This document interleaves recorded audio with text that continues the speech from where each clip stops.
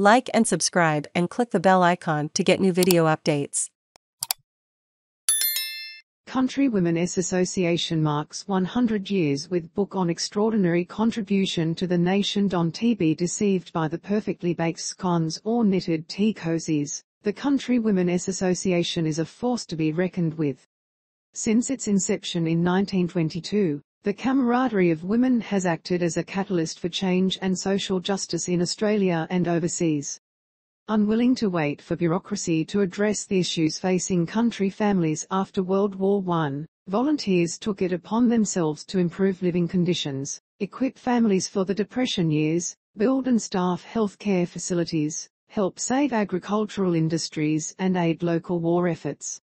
That is a hard legacy to sum up in a book, but that is the task with which Adelaide Hills author and historian Liz Harfull has been entrusted. I have to say that it was probably the hardest challenge I've ever had as an author, a huge honor and a terrible responsibility, Ms Harfull says. The CWA and their work has touched on almost every aspect of life in Australia over 100 years. CWA almost didn't happen. The organisation was formed at a Bush Women's Conference during the Sydney Royal Show in April 1922, the culmination of work by several people including Florence Gordon, a Tamworth journalist hailing from the family behind the Gordon's gin distillery in England. A driver of the conference, Florence's work on the farming newspaper The Stock and Station Journal attracted the support of politician Richard Arthur and Grace Munro, a woman from a strong NSW pastoral family in Bingara with solid connections.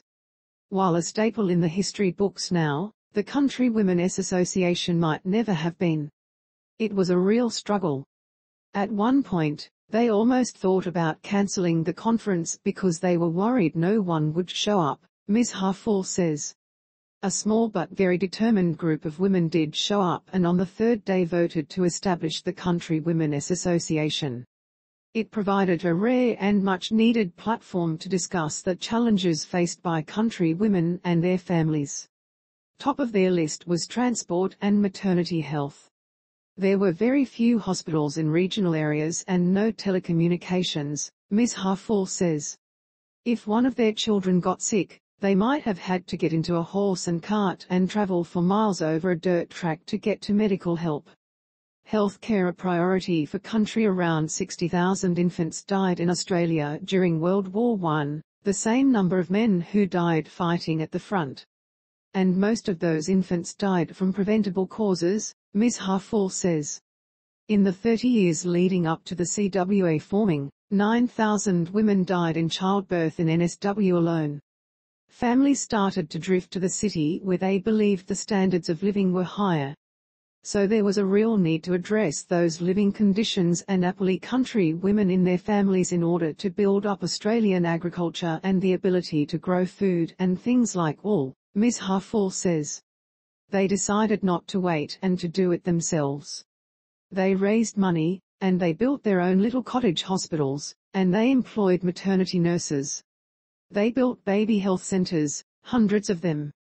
And took on the challenge of making a difference.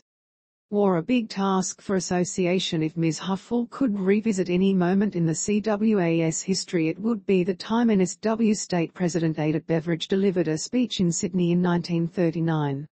There was a group of very influential women who were quite frustrated that the authorities had not recognised that women could help in the war effort and do it in an organised way, Ms Harfull says. They joined forces and held a public meeting at the Sydney Town Hall. Over 10,000 women showed up. They packed every space in the building and they spilled out into the street. She fired up an enormous crowd of women and challenged them to join the war effort and make a difference. For a full year she urged women to get ready, learn first aid, organise their households and start growing more vegetables. I think she was a woman of great foresight. She was very interested in international affairs, she had a university degree, was very well educated, and travelled a lot, Ms Harfull says. The CWA was soon making mass meals, uniforms and other resources. They were given a whole floor of the David Jones building in Sydney on which they set up training people to make camouflage nets. And people worked in there every day, Ms Harfull says. Every branch was involved in war work in some way, and they maintained that pace throughout the war.